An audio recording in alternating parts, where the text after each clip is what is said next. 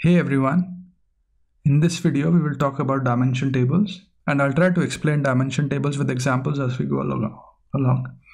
So a dimension table is a way of grouping facts by certain attributes. So for example, you're selling products and you own an e-commerce company.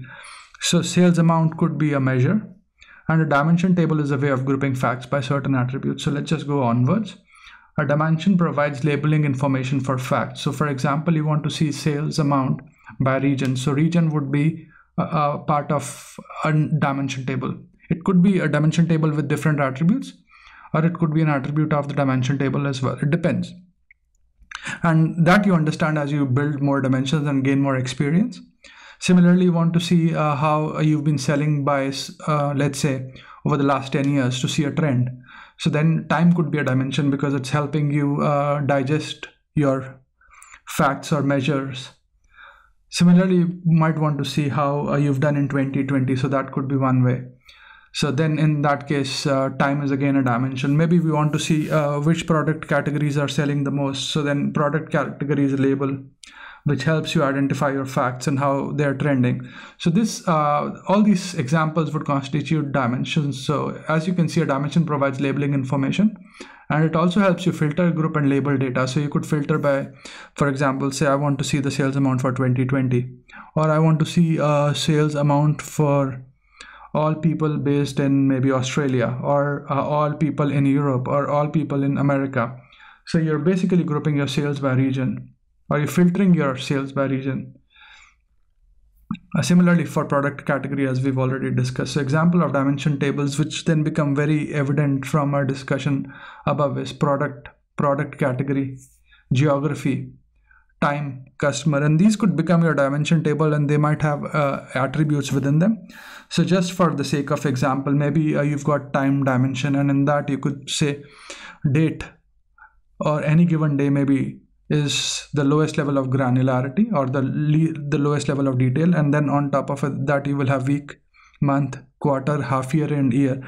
So then you can basically have all these attributes as part of your time dimension or your date dimension. So similarly for geography, you could have city, state, zip code could be attributes of certain geography.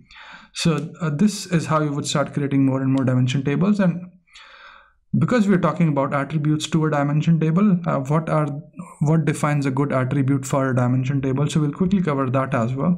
So let's go to the next slide.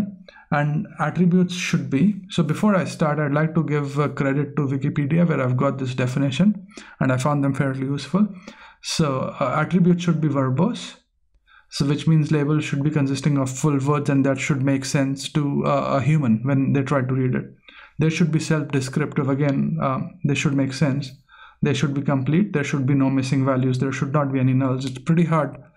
So if maybe there is a region where the state is null, when you're grouping, you will have some values where you will have no idea where that, how that data is grouped, and it could throw off your calculations. So this has to be complete.